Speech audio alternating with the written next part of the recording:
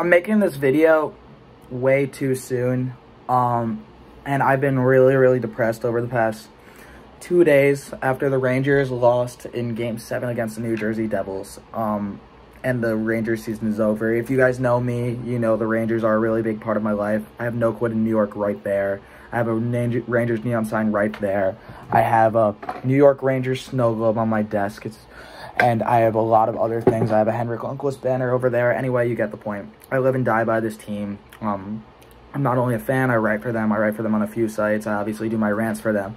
And seeing their season end on Monday night the way it did really hurt. And I'll say my pure feelings after. But I first want to go through a few things because I owe you guys this video about how I'm feeling and what I saw not only as a fan but as a journalist. So let's get the thing straight. I posted a reaction video after games 1 and 2, and the Rangers were up 2-0 after winning both games at the Prudential Center 5-1, and they just looked like leaps and bounds the better team than the Devils. The experience was there.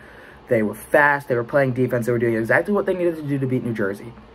And you get to Game 3, and the Rangers score the first goal off of a Chris Kreider goal, not on the power play. It's only not power play goal of this series. And then what changes? Nico Hischier chokes Adam Fox, ignites the Devils. Timo Meier falls into Igor Shesterkin. Shesterkin punches him, but he gets called for the roughing, and you can make an argument both ways. And that, in my opinion, is where the series turned because Jack Hughes scored the goal and the Devils, the power play goal to tie the game, and the Devils never looked back.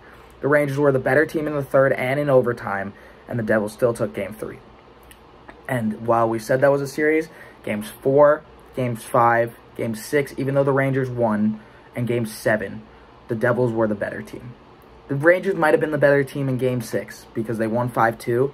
The Devils were so different offensively in Games 4, 5, 6, and 7.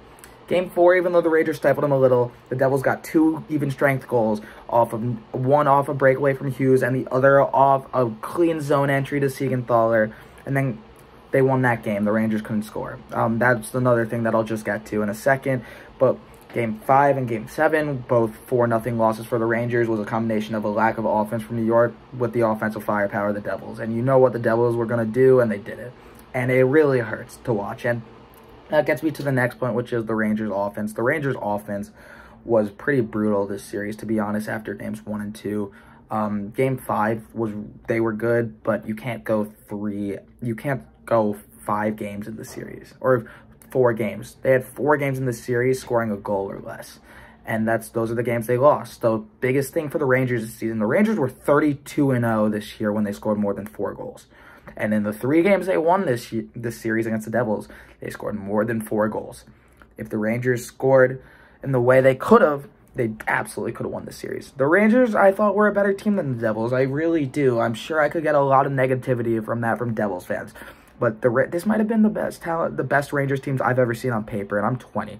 When you have the top 6 of Mika Zibanejad, Artemi Panarin, Patrick Kane, the best American player ever, Vladimir Tarasenko, Chris Kreider, Vincent Trocheck, and then you have the kid line as your third line, you expect to win. And against a Devils team, which was probably a year away from contending, but we're wrong because they are a good team. They are a really good team, and Lindy Ruff has always been a decent offensive coach. Defense was his problem. It hurts, and so it's a massive disappointment for the Rangers, and that's putting it lightly. This season was a colossal failure for them. They were 2 wins away from the Stanley Cup final last year. They only got better, and they lost in 7 to a rival.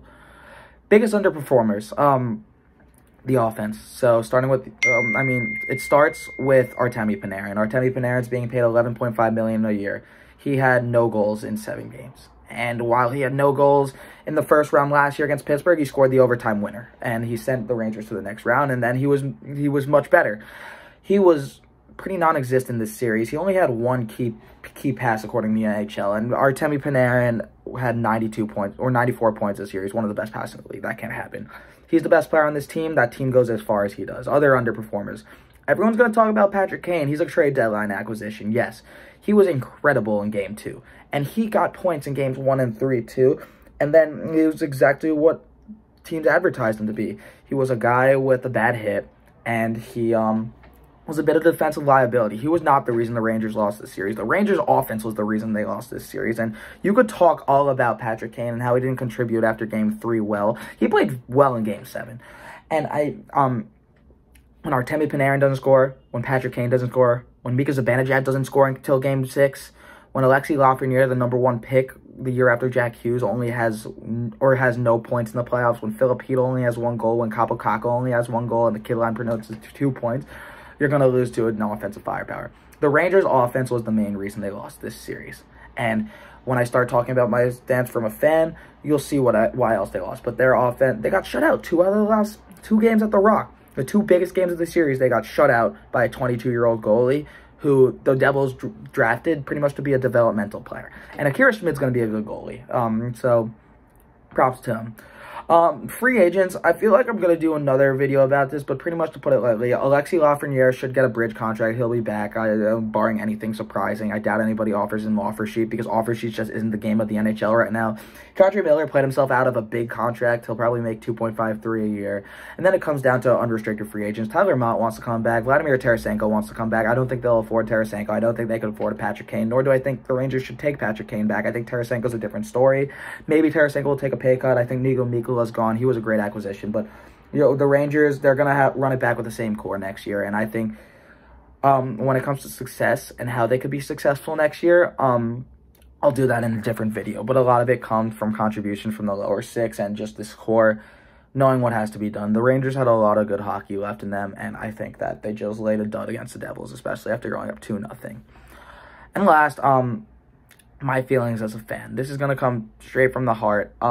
First thing, I'm extremely disappointed.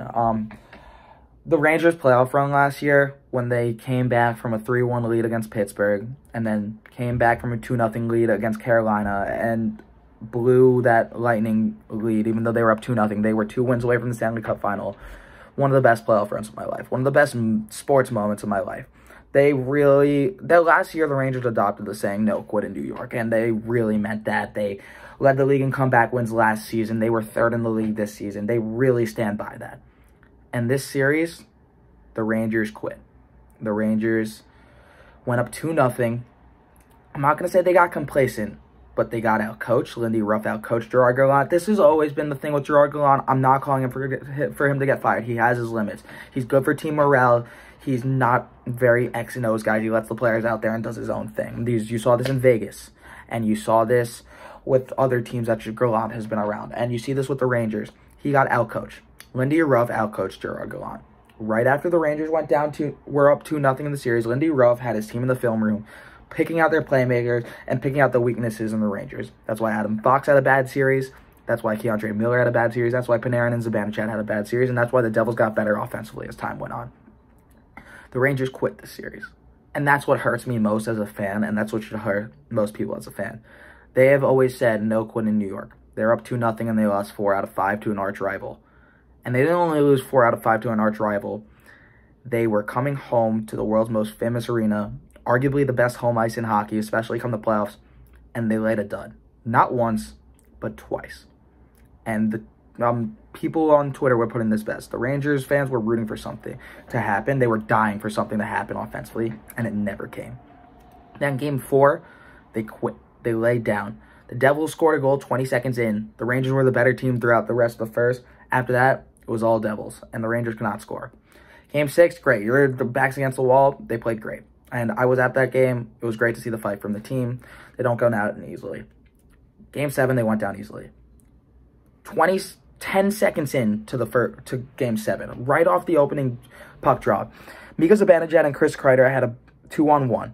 Zibanejad gets around his defender and then he gets around a defender and then, I forgot which defender it was. I think it was John Marino.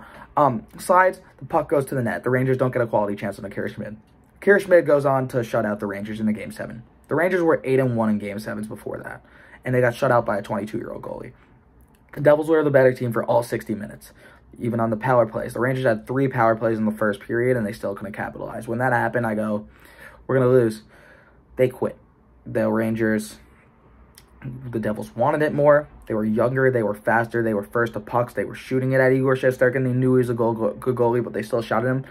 And the Rangers quit. And that's what most disappointing, because for the past 2 years, they went by the saying, no quit in New York. And in the most important game of their season, they quit.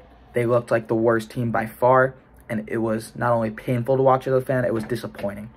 And I'm sitting here really disappointed now because I should be talking about game 1 tonight against the Hurricanes. And you could talk about the East being wide open with Boston losing and Carolina being injury plagued.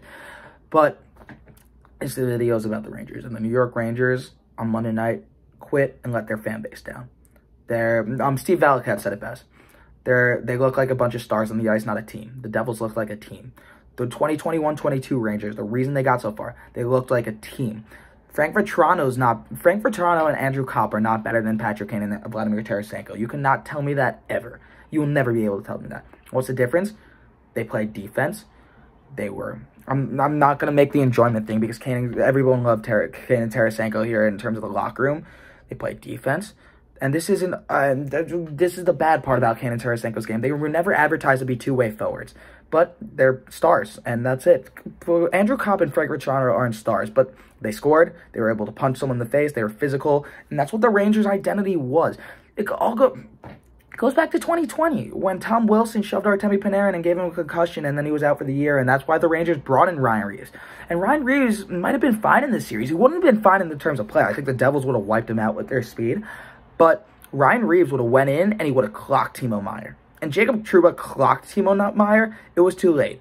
Timo Meier should have been taken out of the game or punched or retaliated against after he fell on Igor Shesterkin in Game 3. But he was not until 9 minutes left in Game 7 when the Rangers were down 2-0.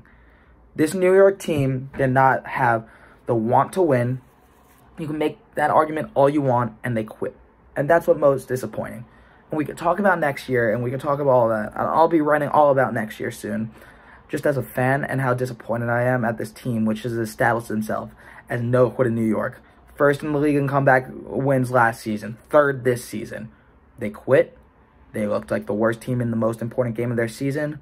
And it comes with a lot of consequences. And that's why I'm here making this really sad video. Because it hurts a lot. It really does. I'll have more content out soon. I just really need to get this out. I'm really depressed still. And yeah, forever and always, let's go Rangers. But still can't believe I'm making this, but I owe it to you guys.